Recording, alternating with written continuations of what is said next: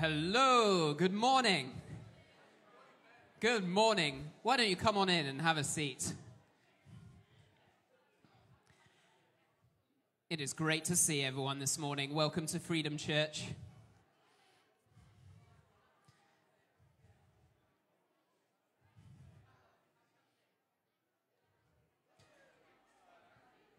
Come on in, find a seat.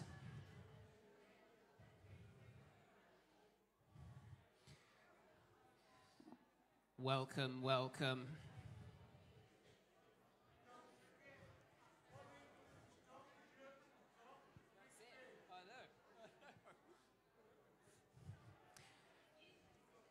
There are plenty of seats around. Find your favorite seat. Sit near your favorite people. That's the joy of this.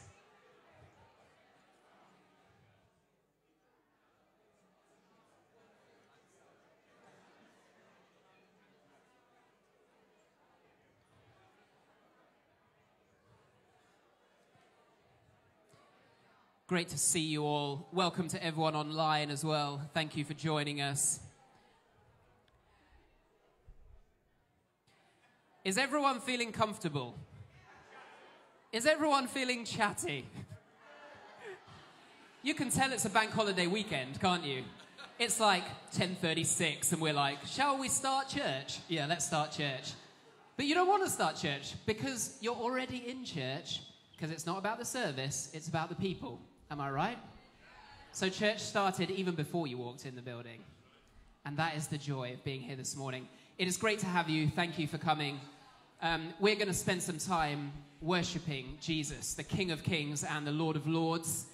And so, whatever you're feeling right now, maybe you've had a good week, maybe you've had a rubbish week.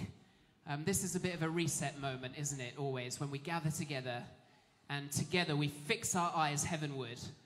And we just give everything over to God. That's what worship is. We acknowledge who He is above it all. And then we remind ourselves that He is in control and that we are with Him and He is with us. So why don't you stand to your feet and let's pray. And then let's get into it this morning.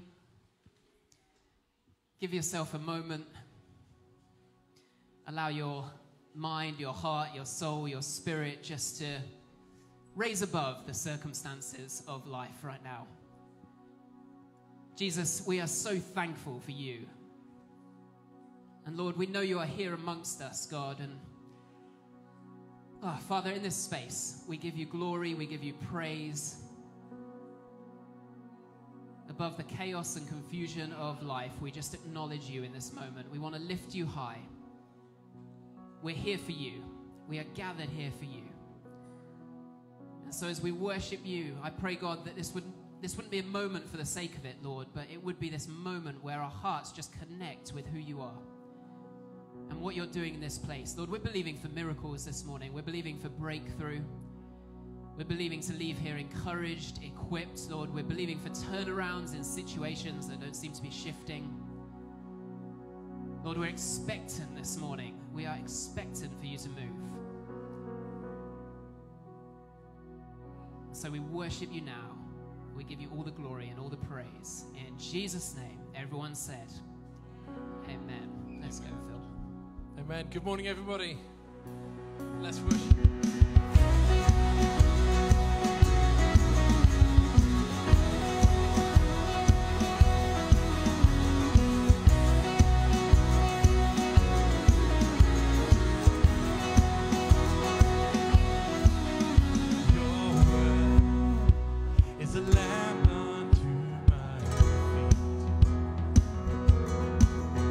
Your way, it's the only way for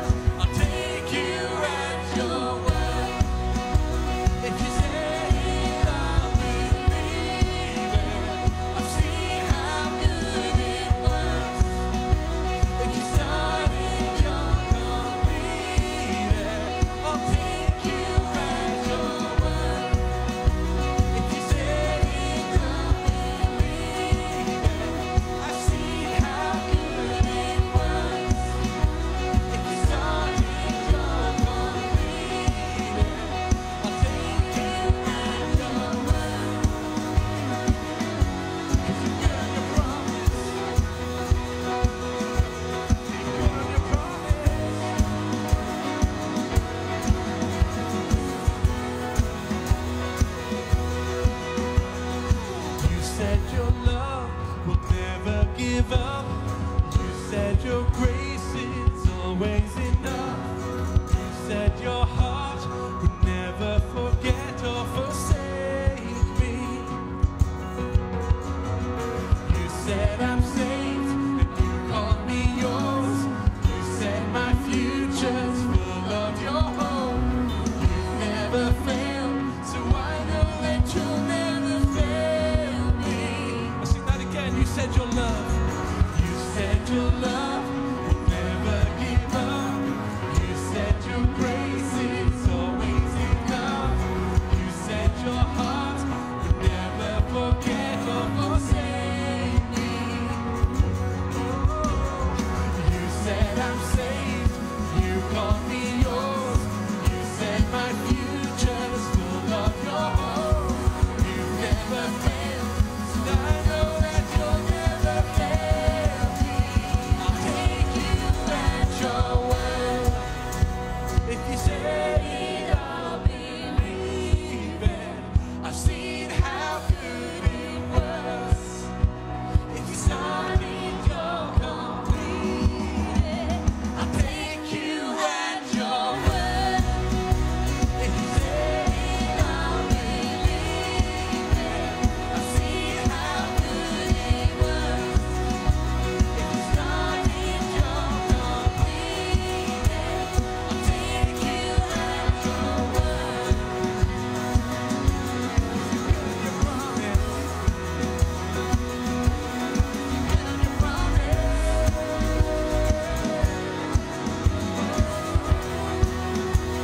I'll take you at your word.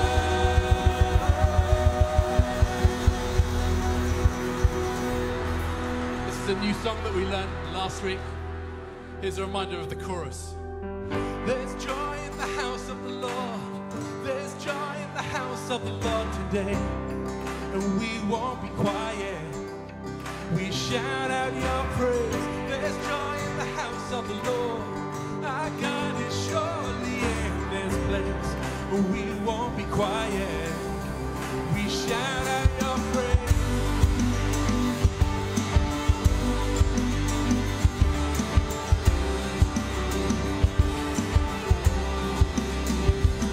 We worship the God who was. We worship the God who is. We worship the God who evermore will be. He opened the prison doors.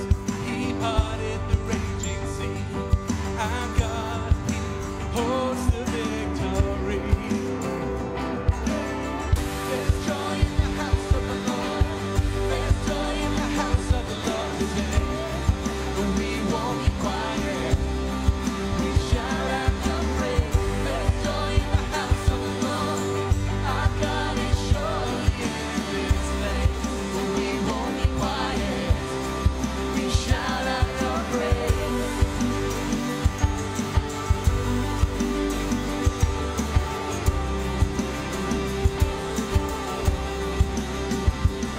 We sing to the God who heals. We sing to the God who saves. We sing to the God who always makes a way. 'Cause He hung up on that cross and He rose up from that grave. My God, still rolling stones away. There's joy in the house of the Lord. There's joy in the house of the Lord today. And we won't be quiet. We shout out your praise. There's joy in the house of the Lord. Our God is surely in this place. We won't be quiet. We shout out your praise.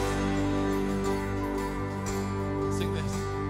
So we were the beggars, now we're royalty. We were the prisoners, and now we're running free. We are forgiven, accepted, redeemed by His grace. Let the house of the Lord sing praise. Let's try that again. We were the beggars, now we're royalty. We were the prisoners, now we're running free. We are forgiven, accepted.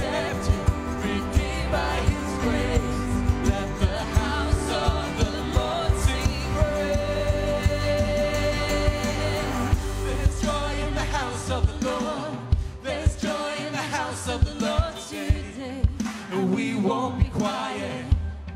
We shout out your praise. There's joy in the house of the Lord. Our God is surely in this place. We won't be quiet.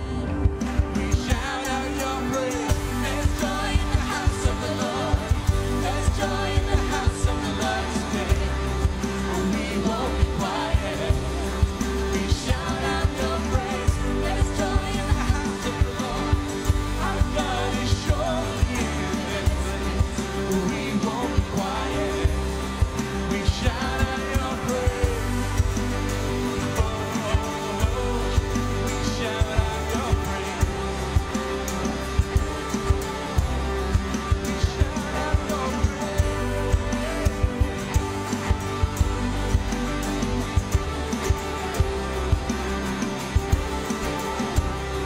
We shout out your praise. Yes, Lord.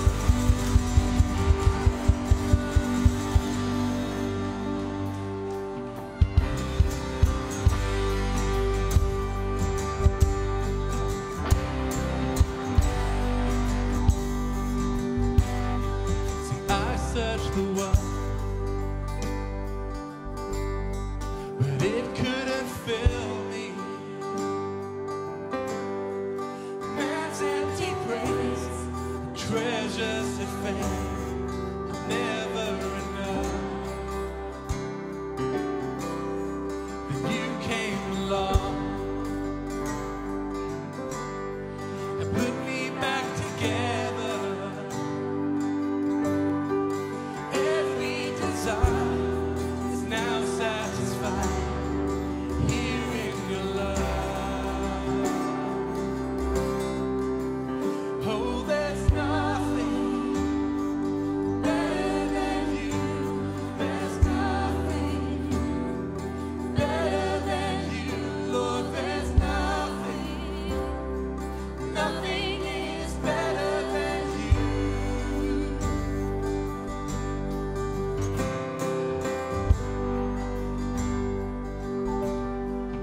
I'm not afraid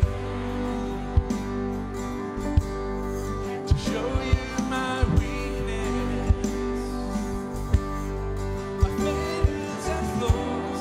Lord, you've seen them all, and you still call me friend. 'Cause the God of the mountains, the God of the valley. There's not a place your mercy and grace won't find me again. Oh, there's nothing better than you. There's nothing better than you, Lord. There's nothing, nothing is better than you. Oh, there's nothing better than you, Lord. There's nothing better than you, Lord. There's nothing, nothing is better than you.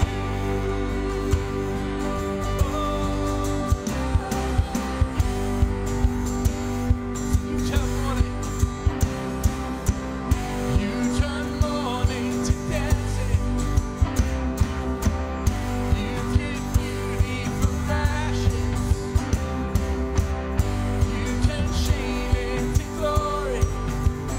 You're the only one who can. You turn mourning. You turn mourning to dancing. You give beauty for ashes. You turn shame into glory. You're the only one who can. You turn grief into God. You turn bones into art.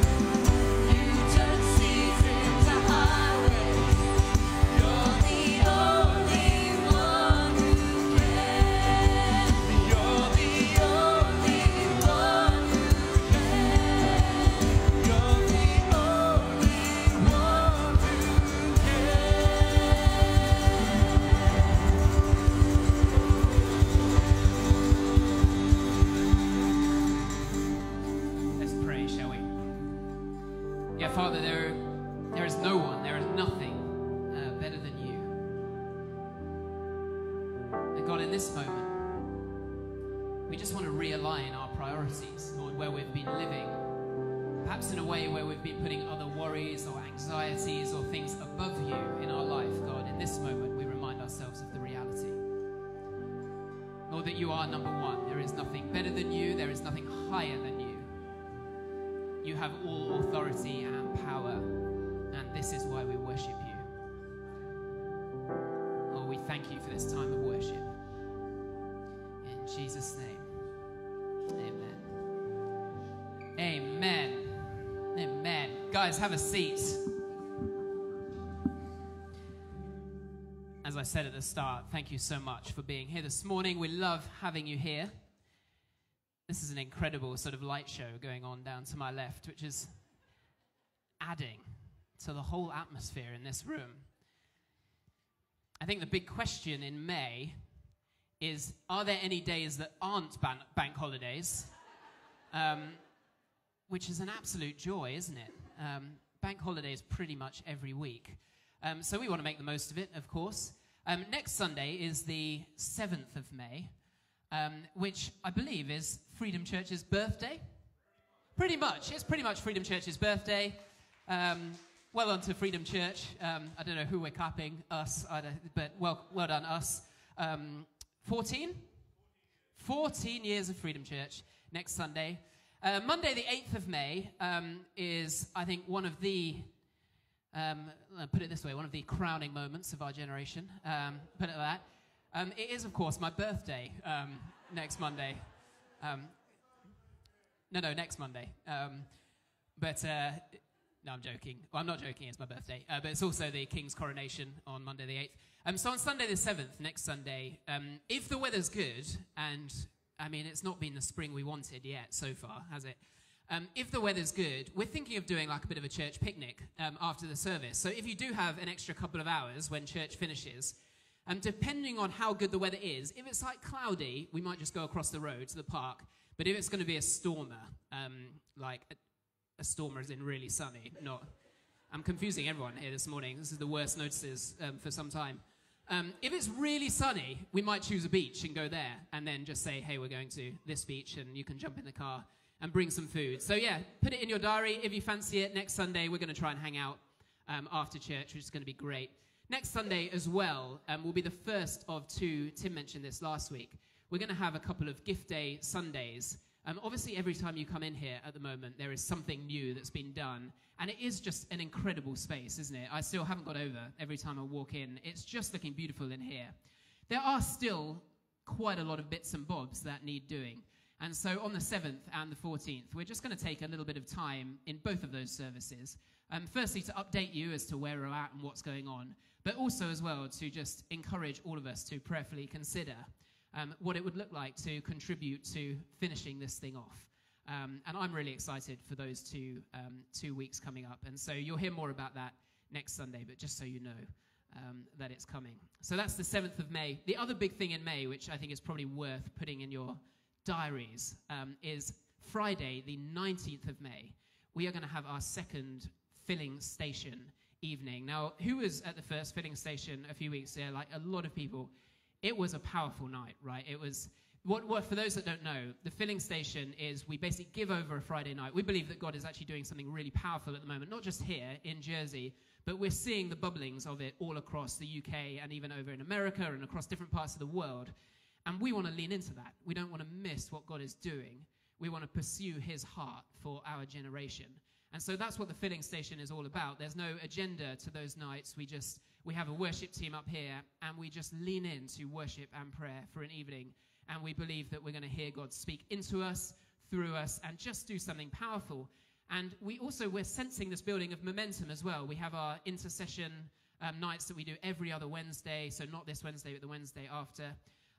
God's doing something through prayer and worship at the moment. And if you're interested in that and you want to push a little bit deeper, then put Friday the 19th into your diary. And we're just going to gather again and pray and believe that God's going to do something really powerful. So we're excited for that night, really excited for it. So lots coming up in May.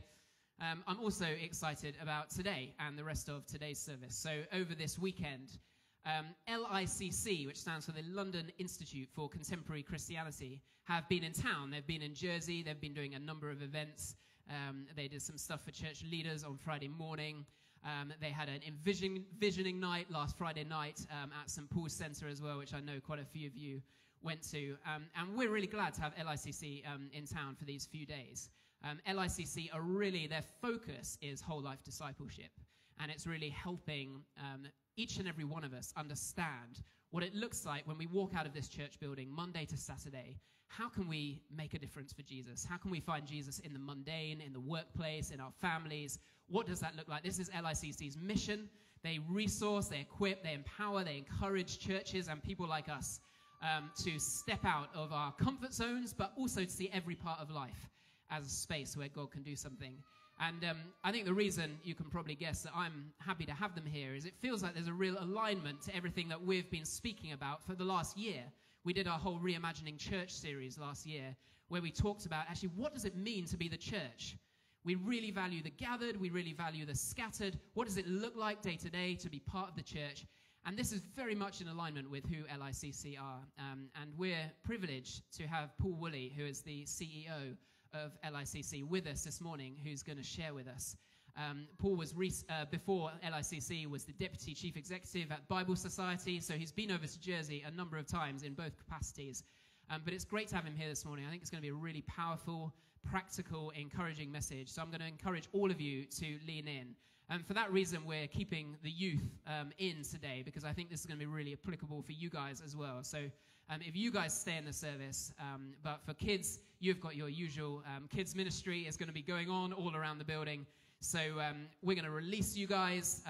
Children, head out. Young people, stay in. And for everyone else, turn around, say hi to someone, and the next voice you hear will be Paul's.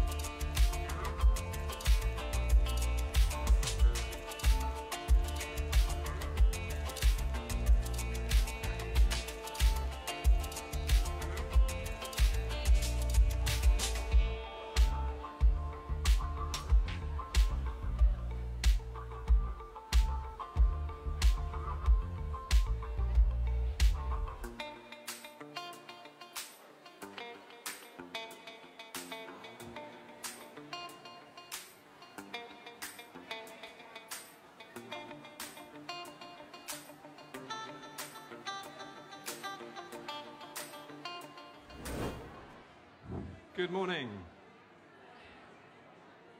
Good morning. It's great to see you this morning. Thank you so much for your welcome. It's really good to be back in Jersey. I spent yesterday afternoon at the boat show. It was such a struggle to choose.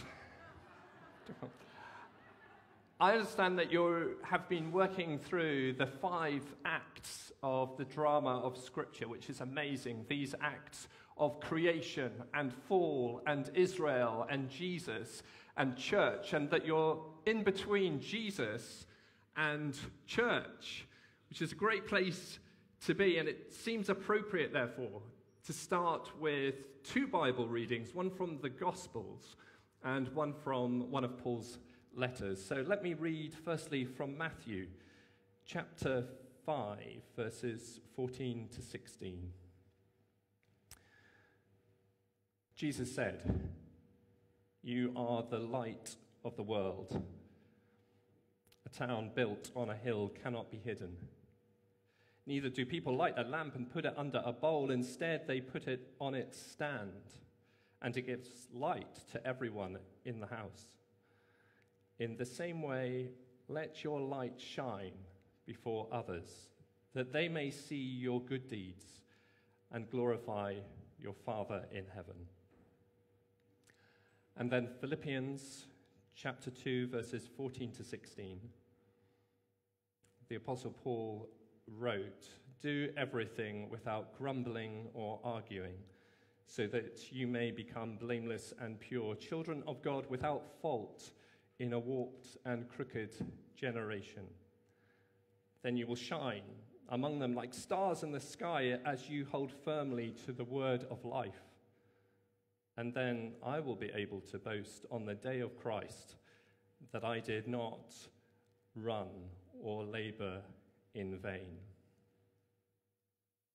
Lord, please fill us with your Spirit and speak to us through your word.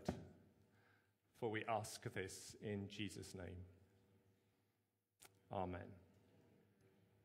Well, let me tell you a little bit about LICC, although Ben did a brilliant job. That was a brilliant plug. Thank you, Ben.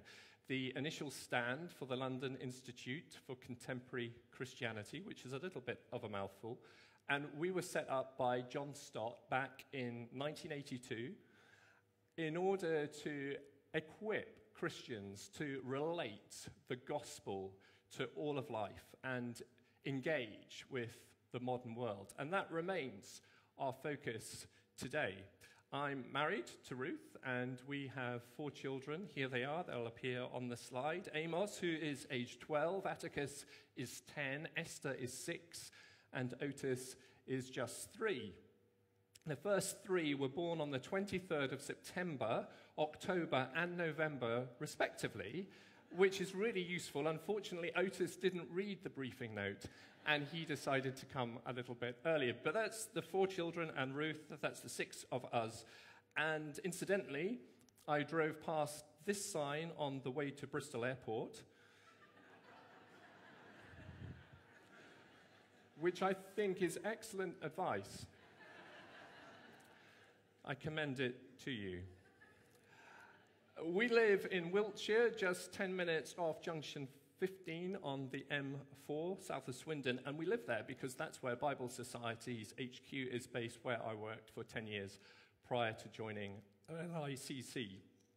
But Swindon isn't just HQ to Bible Society, it's also the birthplace of the NHS.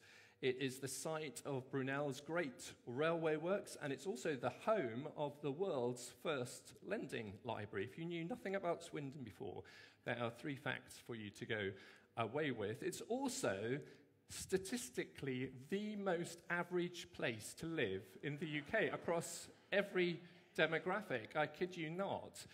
In fact, Waitrose have opened up a concept store in Swindon. Clearly, it was very exciting when Waitrose did arrive in Swindon, but the idea of this concept store is that if something sells in Swindon, it's going to sell everywhere else. That's an interesting idea, isn't it? Here's another. If we claim to be Christian, wrote John Stott, we must be like Christ. If we claim to be Christian, we must be like Christ. Jesus describes his followers, his disciples, his students, his apprentices as being the light of the world. Jesus is the light of the world, but by extension, so are those who follow him. The Apostle Paul, perhaps reflecting on those words from Jesus, exhorts his readers to shine like stars in the night sky. We're to shine the light of Jesus. We're not to be like a lamp that's put under a bowl. That's such a ridiculous idea, isn't it? We're not to be like that. Instead, we are to allow the light of Jesus to shine out of us so that people might see it. We're not to be like a town or a village tucked away in a valley whose lights are concealed from view. But we're to be like a city on a hill that can't be hidden and whose lights are clearly seen for miles around. But we have a problem, and the problem is this: 98% of Christians don't feel equipped to shine like stars or live as disciples of Jesus in 95% of their waking lives. That's what we've discovered at LICC. That's a staggering statistic, isn't it? The red dots on this slide represent Christians here in Jersey. That's about 6,000 people. On the left of this slide, we see these Christians gathered like this on a Sunday, or it could be a Wednesday evening. On the right-hand side, we see the same Christians, but this time scattered in the different spaces and places they live and work and show up. But here's the thing. It's often easier to sing a little louder on a Sunday than to live a little bolder every other day of the week, isn't it? It's difficult being a disciple. It's tempting to think of life being like an orange. We can think of it as being divided into self-contained, separate segments, some of which are important to God. The segments like prayer and corporate worship and Bible reading and other church-based activities, but other parts of life, other segments in that orange aren't important to God. It's tempting to think like that. Segments like work and school and study and leisure and entertainment. But that's not the way God made us or sees us. Life's more like a peach than an orange. It's a single, non-compartmentalized fruit with God at the core, where all of life is important to God. Yes? Life's like a peach, not an orange.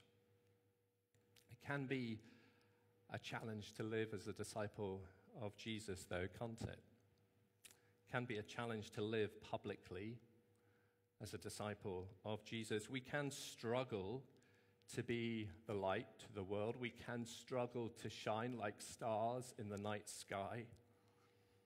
It was also a challenge for the earliest Christians. That's certainly what we discover as we work through the pages of the New Testament. The Christians at Philippi struggled to relate the gospel to their everyday lives and work. They were living in a pagan culture, unsure of themselves, afraid of being associated publicly with Jesus. They lacked confidence. So Paul reminds them that their public behavior, their life in the city, it needs to reflect the life of Jesus. They are to shine like stars in the night sky. Why? Because the world needs to see that there's a better way of being human. And that looks like Jesus. That's why we're to shine like stars in the sky. That's why we're to be the light of the world. If a house is dark, there's no sense in blaming the house. The question to ask is, where is the light? If society is dark, there is no sense in blaming society. The question to ask is, where is the church? Where is the light of Jesus? Friends, you are the light of Jesus. You are the light of the world. You are stars that shine in the night sky. In the Christmas story, we read of people who discovered Jesus because they followed a star. Friends, that applies similarly today. But here's the really scary thing. We are the star. We are the star.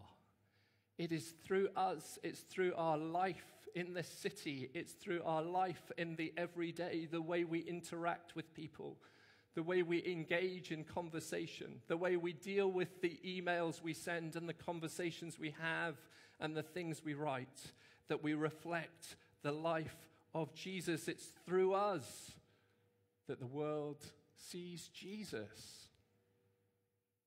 If we want to see the church revitalized and society changed, we need to help one another shine like stars in the sky every day of the week, not just Sundays. So what's the answer? How can we do that? How can we shine like stars in our everyday lives and in our work, in our neighborhoods, in our workspaces, our leisure spaces?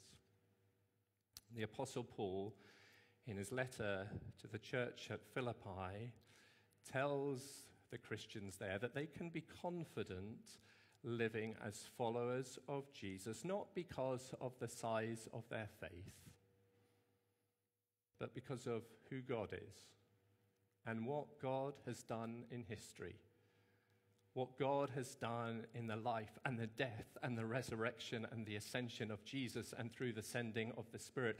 That is the basis for our confidence. It's a really important point to get hold of, isn't it? It's not the size of their faith that's critical. It's because they're children of God that they can be confident about living publicly as disciples of Jesus.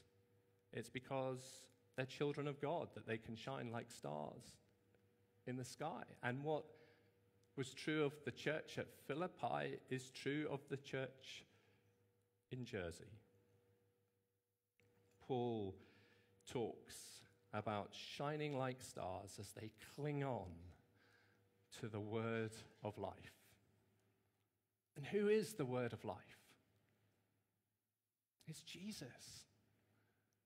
I am the way and the truth and the life, says Jesus. If we want to see who God is, we look at the person, the life of Jesus. If we want to see what life in all its fullness looks like, if we want to see what it is to be fully alive, we look at the life of Jesus. One of my all-time favorite quotes is from an ancient theologian called Irenaeus. This is what he said: "The glory of God is seen in a human being fully alive." In other words, it's as we step into the life that Jesus calls us to, as we cling on to the word of life, Jesus, that we shine like stars, that we discover what it is to be fully alive. And as we do, God's glory is seen, because that's how God has made us. That's God's purpose for us. It's as we cling to Jesus that we shine like stars in the sky.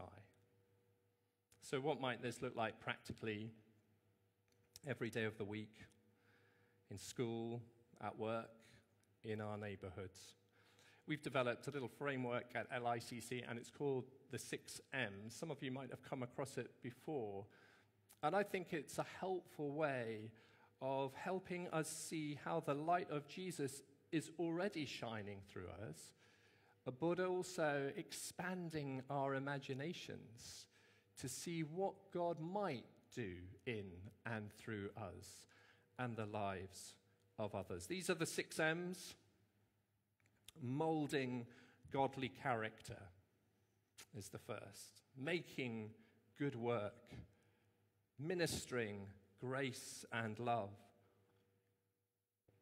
Molding culture. Being a mouthpiece for truth and justice. Being a messenger of the gospel. 6 M's. Let me go through some of those in a bit of depth and some very briefly. The first M, modeling godly character. We can reflect the character of Jesus to those around us. Whatever we do, wherever we are, we're either reflecting God's character or we're not. In the process of following Jesus, God forms our character to be like Jesus, enabling us to better reflect his character to those around us. And as that happens, we become bearers of the fruit of the Spirit, of love and joy and peace and kindness and goodness and faithfulness and gentleness and self-control. What could that look like for you practically? Maybe it's displaying a cool head when someone you're serving is provoking you. Maybe it's bringing joy by encouraging those around you. What could it be for you? What has it been for you over this past week? This is Jess Khan, who is a friend of mine. She is a physician associate at St. George's Hospital in London, and I was talking with her recently about how she lives as a disciple of Jesus in her work. She was talking with me about something that had happened just a few days earlier. She was working, it was quite busy, and on her ward she then receives a call from a junior doctor who needs some information about a patient that he is working with, treating, and it's relatively simple information to access, but it will make the world of difference to that junior doctor, the patient, and the patient's family. With the right information, that patient can be discharged. Whilst Jess is talking with that junior doctor, her senior colleague comes in, just grabs the phone and slams it down and says, "We can't be doing with that. We're just too busy." How does Jess model godly character in that situation? She waits for her senior colleague to go out the room. She picks up the phone. She apologizes to the junior doctor, gives the information, and that enables the patient being treated to be discharged. It made a huge difference to a whole number of people that day. Jess told me that she's known as someone who brings love and joy and kindness into work. She said new colleagues often say, "I've heard about you, you're good to work with," and bring the mood up. Isn't that extraordinary? It's so simple, isn't it? But it's revolutionary. That's how organizations are transformed. Imagine if every Christian on Jersey was known as someone who was a joy to work with because they raised the mood. Wouldn't that be amazing? Wouldn't that start off a revolution? I don't know if this person is familiar to any of you. Give me an indication if you know who he is. There's no reason why you should. This is Stanley Harvas. He is a theologian and an ethicist, and he is on record for giving probably the shortest ever address at the University of Aberdeen. It was a graduation address, and it's so short that I've been able to memorize it, and I'm going to give it to you now. This was the address that Stanley Harvas gave. Do not lie.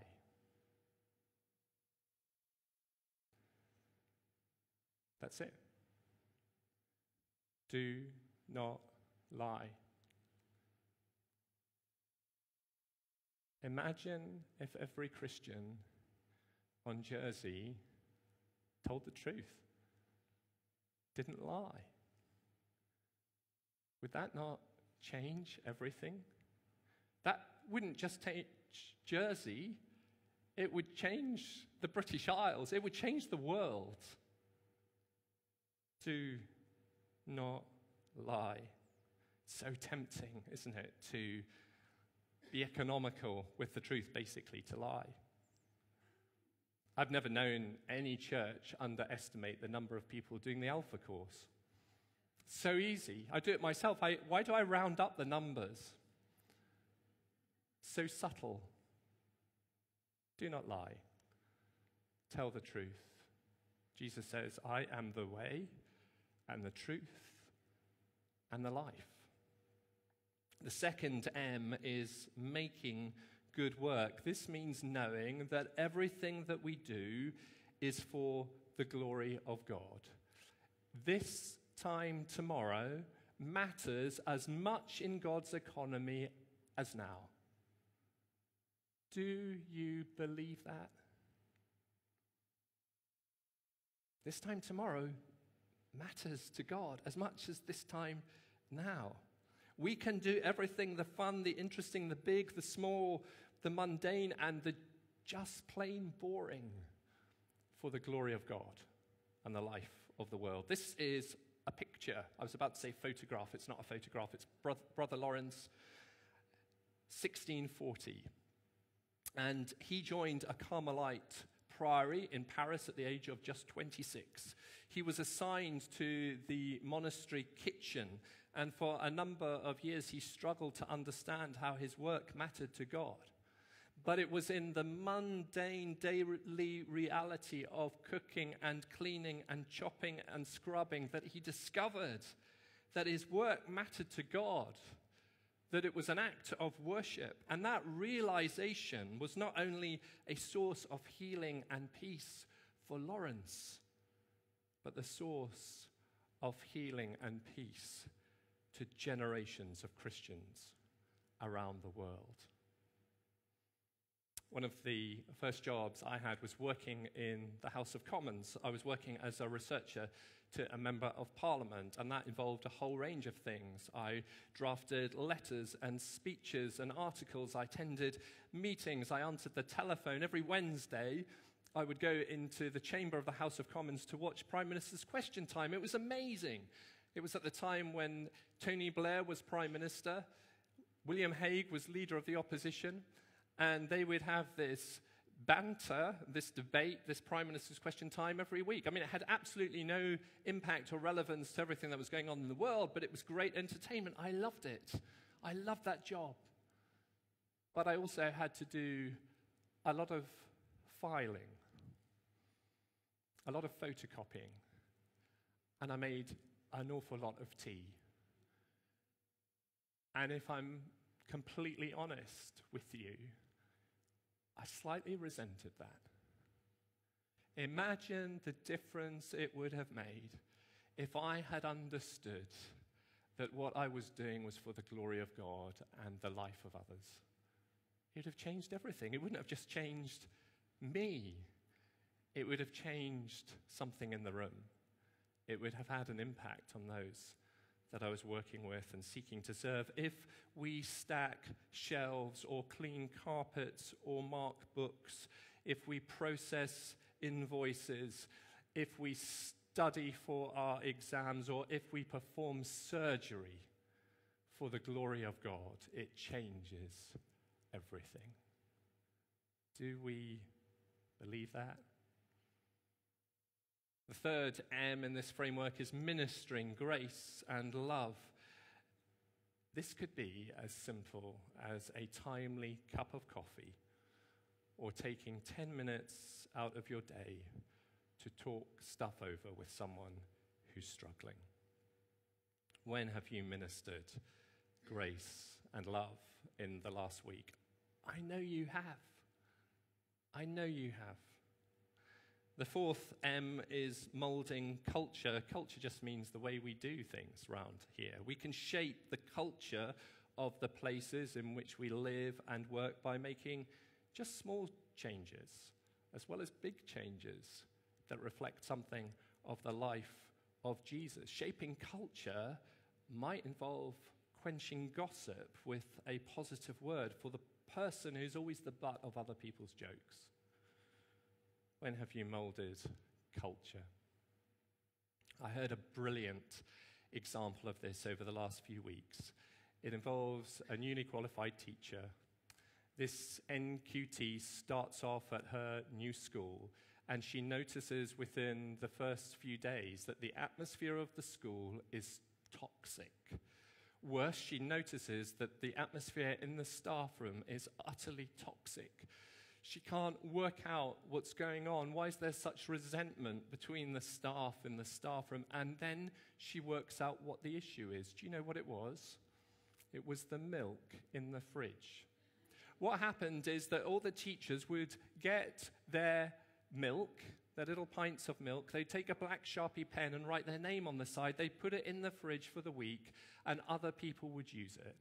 And this caused huge resentment. And it built this toxic environment. Do you know what this NQT does? This disciple of Jesus? Yeah. She starts her day by getting 6 pints of milk. She gets a black Sharpie pen and she writes "for everyone" on the side. She puts the milk into the fridge, and I am not joking, that single action has changed the atmosphere, not only of the staff room, but the whole school. Isn't that extraordinary? It's so simple, but it's so profound. It's so simple, but it's really life-changing.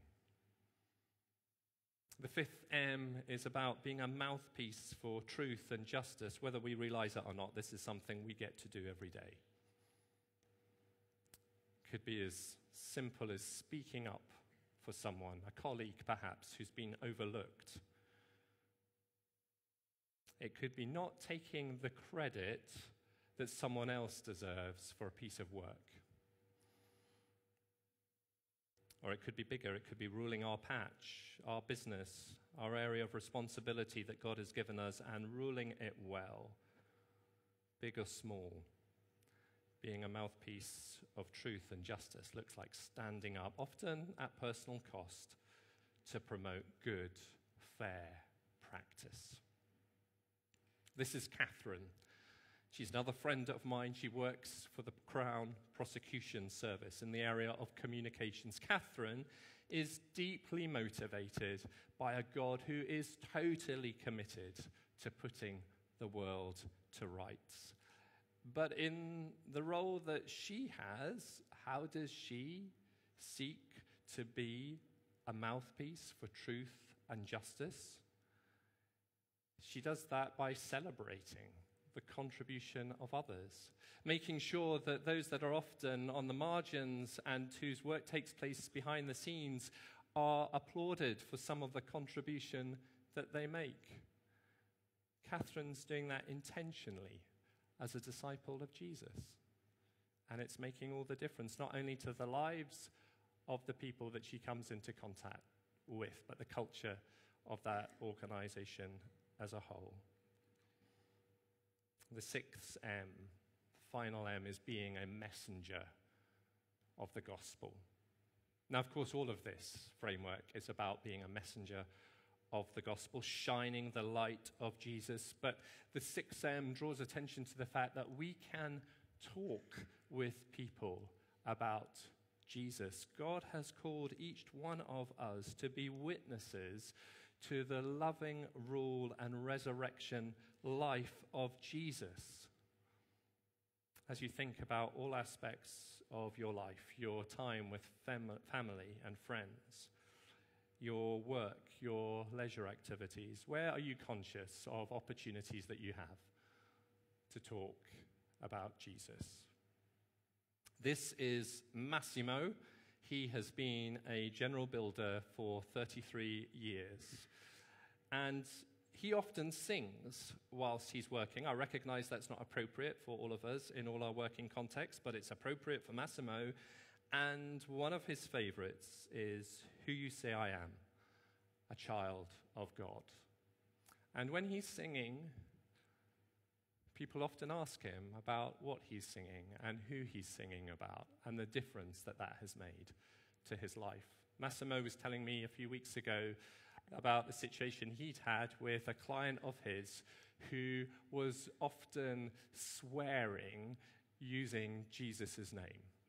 And Massimo found that difficult to do his work in that environment. And so he turned to his client and he said, "Would you mind just not doing that?" And the client got very angry and said that he could do exactly what he wanted in his house. He had every right to say what he wanted to say. Do you know what Massimo said? He turned to him and he said, "You are right, but Jesus loves you. He loves you." That client went on to be one of Massimo's best clients, and his life has been impacted by those words that Massimo spoke to him. We have an opportunity to talk about Jesus. We can do that as we cling to Jesus, the word of life. A number of years ago, a friend of mine was talking about a situation that they'd had. They were facing an incredibly difficult time in their life. They were at an absolute low point. They were in their front room, and they were praying that God would show up. Russell's prayed, "Lord, I need to know that you love me. Show up. I need to know that you're there." He gets his jacket on, he walks out the front door, he walks down to the tube station, and someone crosses the road and says, "Excuse me, I just need you to know that God loves you very much," and walks away. When I heard Russell tell me that, do you know what I thought? I thought a few things. Firstly, that is amazing. God answered Russell's prayer. Secondly, I thought, that is amazing. There was someone who God said, "Go and tell that man that I love them." And they had the guts, they had the courage to walk across the road and do that. And I thought, thirdly, that's not fair. Why doesn't that happen to me? And I prayed, "God, you show me that you love me. I want you to show up." And I heard God say to me, "Paul, you don't need me to do that for you right now. You know that I love you." I'm on a train a few weeks later, and I hear God saying to me, "Tell the person opposite that I love them very much." Do you know what I did? Absolutely nothing. I lacked the courage. I lacked the confidence. I wasn't comfortable being that visible, looking stupid.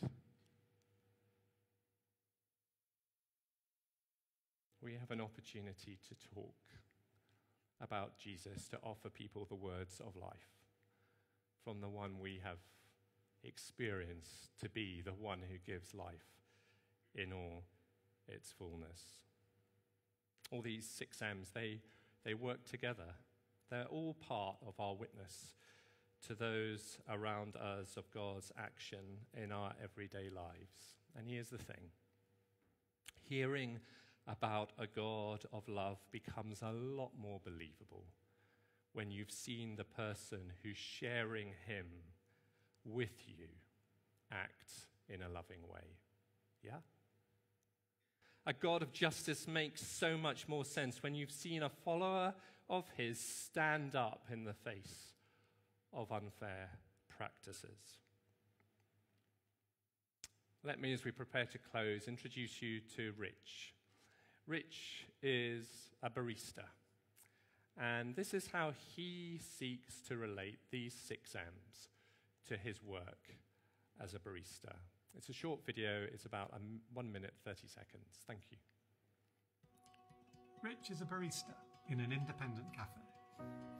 How does he blend the 6 M's of fruitfulness in his life? Well, for him, it's all about creating caring community and serving quality coffee. Every day he gets the chance to model godly character. Peace when the early morning queue stretches outside the shop. Love for whoever comes through the door. Kindness for someone having a stressful day and maybe taking it out on him. Rich makes good work. He makes sure that each espresso shot is well extracted and balanced and ensures the milk is just the right texture and temperature. He ministers grace and love, not just getting to know customers' drinks, but finding shared interest to chat about. Sport with Dave, or films with Steve. He helps struggling people along, not banishing an angry regular who can't hold it together. This is their community coffee shop too, but he prays for them and asks friends to do the same. So Rich moulds the culture, makes this cafe a special place to come to and a special place to work.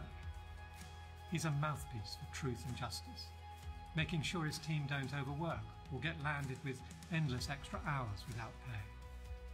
And Rich gets to be a messenger of the gospel, trusting God that he's playing his part in God's saving purposes for every customer, ready to share lovingly as the Spirit leads.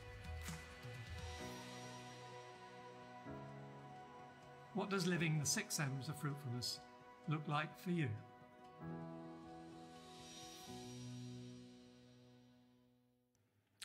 Friends, you are the light of the world.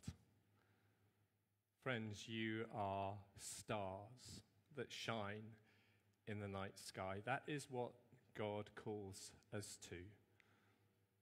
And you need to be that.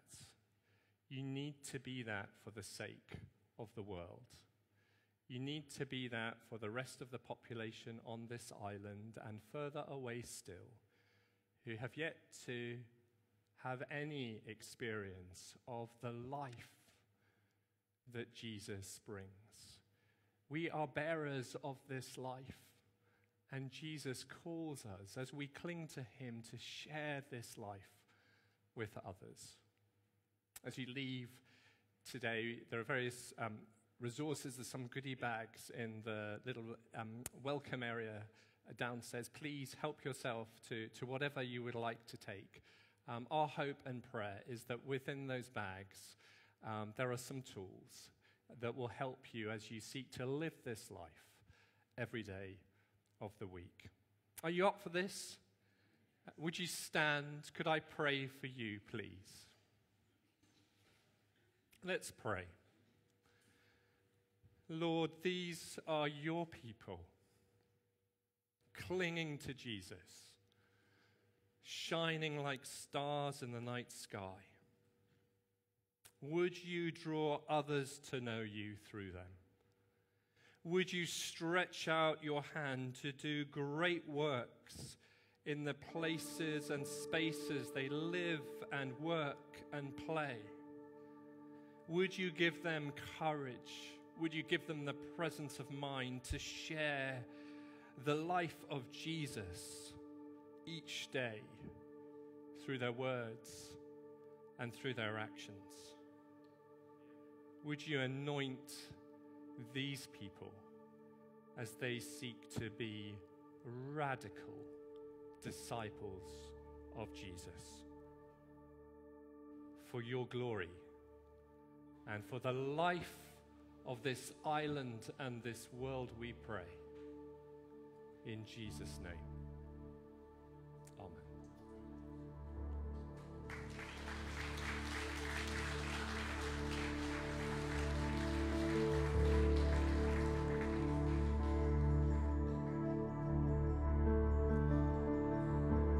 Amen.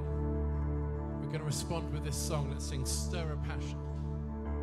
Stir a passion in my heart, God. Let it overflow.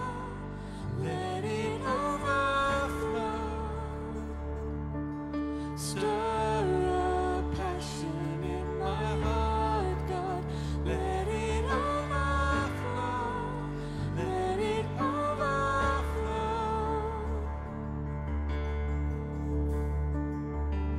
Breathe on me, Holy One. Come reveal your wonder now. Open wide my eyes to see. There's so much more. Jesus, you are where it all begins. Your beauty knows me deeper in. Stir a passion in my heart, God. Let it overflow. Let it overflow. Stir a passion in my heart, God. Let it overflow. Let it overflow.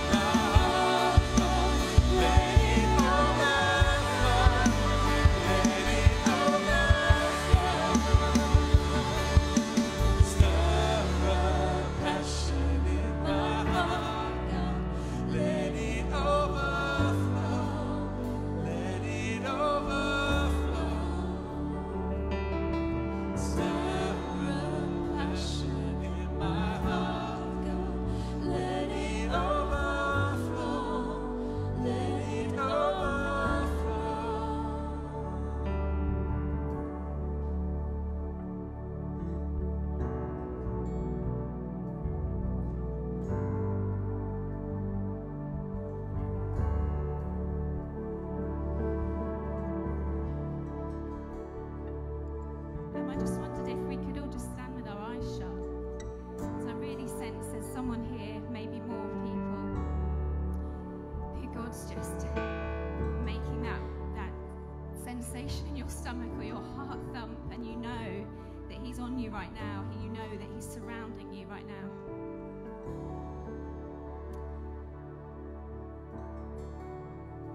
And I'm just going to ask you to boldly press into Jesus. And if you don't know Jesus, this is your moment. This is a moment in time not to be rushed. It's just a simple moment to say, yes, Jesus, I accept you into my life and have your way in me. And I just believe God's going to gently move on you in a new way that maybe you haven't felt before, or have you pondered on and just said, I want that. And this is a moment in time just with Jesus. It's not about anyone else. So I'm going to pray for you if that's you. Father, would you just come? Would you come by your Spirit? Your Spirit is good, it's pure, it's holy, and it's full of love.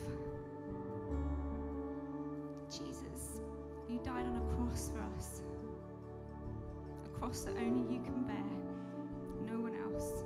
The weight of our sin, our thoughts, our actions, Lord, that are not good, that set us way, way far apart from you. But Lord, you brought us the cross that filled the gap, your blood, your body, and you've made us a way and a future and a hope in you, God. And if that's you right now, I just encourage you so much to press into what He's doing for you. There's so many people that would love to pray with you, or friends, or if you don't know anybody in this church, I really want to pray for you. Because God is good and His love endures forever. He has a hope and a future for you.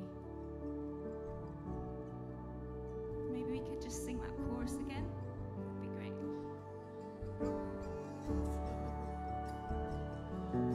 Stir a passion in my heart, God. Let it overflow. Let it overflow. Stir a passion. Stir a passion in my heart, God. Let it overflow. Let it overflow. Stir a passion in my heart, God. Let it overflow. Let it overflow. Stir a passion in my heart, God. Let it overflow. Let it overflow.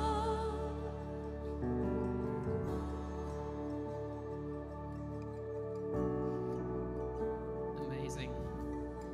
Well, as Amy just mentioned, as always, we have our prayer ministry team around and about, and they mainly will congregate at sort of that far edge of the auditorium back there. So if anything that Paul or Amy has said has just resonated with you and you're like, I just need someone to pray with me, then don't miss this opportunity.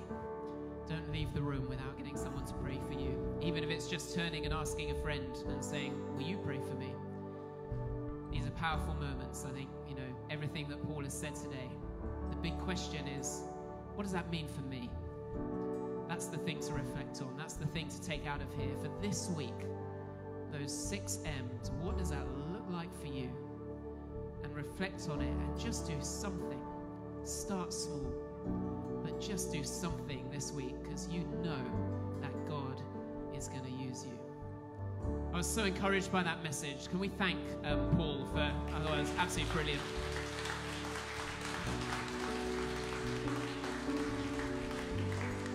And thanks to you guys for coming as well. We're going to end the service there, but stick around for a coffee, stick around for prayer. It's been great to have you here. Have a wonderful bank holiday tomorrow. Thanks, everyone.